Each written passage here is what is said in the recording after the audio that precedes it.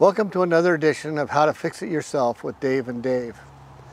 So a few weeks ago, I've been driving the Pathfinder off and on for months. I really hadn't gotten on the freeway where I had a long run. And so I got on the freeway for a long run and I turned on my cruise control and it wouldn't work. And it was like, oh crap. Now, it could be a lot of things with the cruise control. So there's the control on the steering wheel that turns it off and on. It could be that switch on the steering wheel. It could be a fuse. It could be a relay. It could be the vacuum pump over, that runs the cable for pulling the ignition or the throttle plate. So it could be a lot of different things. And now you've got a lot of things to sort out. If it's the vacuum pump, that all comes as an assembly. It's very expensive. If it's a controller, that's another item that gets very expensive.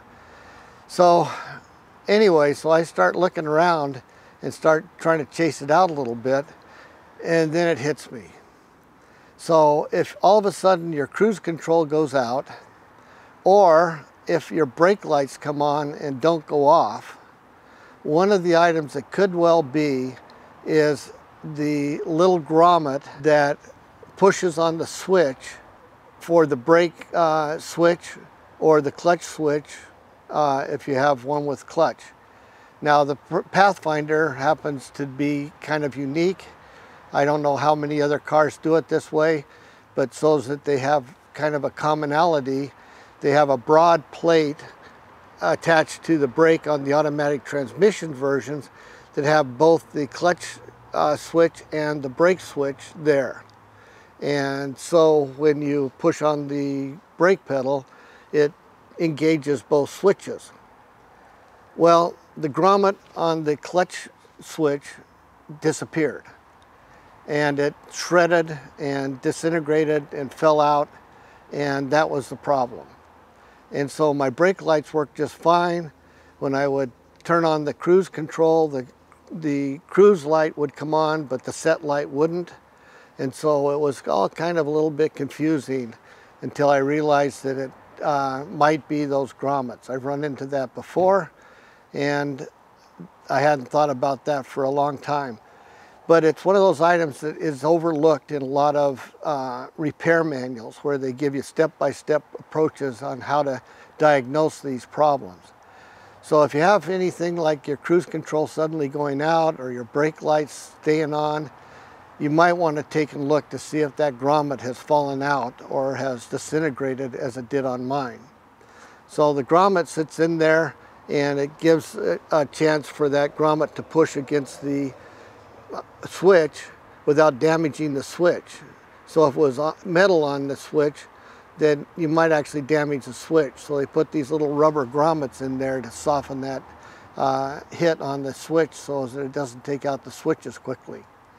But that's an item that they just rarely talk about in the service and repair manuals, and so it's not one that you would look for, and you can diagnose all kinds of things before you just happen to notice that, oh, gee whiz, that grommet is gone. So we're going to show you about replacing it. It's really simple to do. It's awkward as heck because you've got to get down underneath the dash and, kind of twist yourself into a pretzel, but it's a straightforward operation. I'm going to replace both grommets, so I'm going to push out the one grommet on the brake pedal that still works, and then I'll put both grommets in for the brake switch and the clutch switch. So it's a straightforward operation. Here we go. So here you're looking at the brake plate that pushes on the switch. You can see the two switches. The one on the left is the clutch switch. The one on the right is the brake switch. You can see the brake switch still has its little grommet in place, but you can see where the clutch plate is, or the clutch switch is that there's a hole there. And so that's what's causing our problem. So we need to, we're going to replace both the grommets. So we're going to punch out the one that's on the brake, and then we'll put both brand new ones back into those locations. So that gives you an idea of where we're working and what kind of little space we have to work in. So in order to get the brake pedal down a little bit further so we have some room to work, because we don't want them right up against those switches, I've used this hood extender, and I started up the engine, pushed down on the brake, and got me some distance on that brake pedal so I have a little room to work up in there. So that's what this bar is and why we did that. It helps if you start up the engine to press on the brake. It makes it move a lot better. All right, now so you can see that we've got the other grommet out of there. It took some needle nose pliers and a little bit of patience, but we got the other one out, so now we're going to put the new ones in both holes. After trying to get those in there, we just don't have enough space to get in there. This particular plate here that you would think would be obvious to take off is actually spot welded on, or welded on the back to the column housing. So you'd have to pull that all the way out to get that plate out of there. So what we're going to do to get a little more room is we're going to go ahead and pop this off of here. You've got a screw down here. You've got a screw here and a couple of screws up here that's got to come off. And then once you get this off, there's a screw back here that needs to come off. And then you can start getting this panel off of there. So we're going to take that off and then we'll be back with you.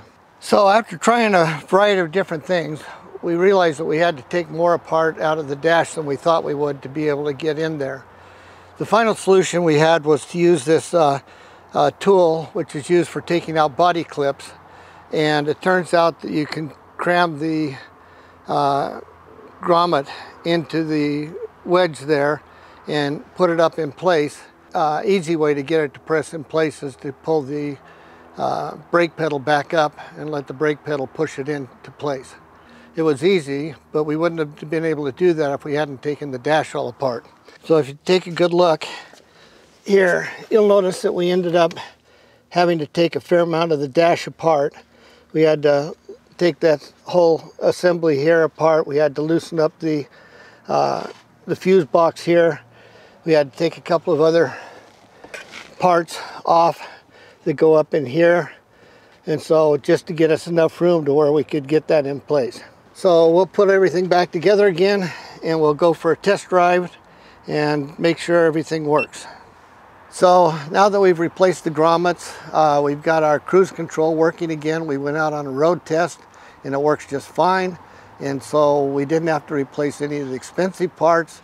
So again, this is one of the items that is fairly inexpensive and you can check first because it's easy to do. Just get a flashlight and look up in there and see if that grommet is in place or not. And then after that, you can start worrying about the more expensive parts. But cheap part, easy to do, and hopefully this has been helpful to you. Please hit the subscribe button and press the like button. We'd appreciate that, all the help we can get. Hope this has been helpful to you. Have a good day.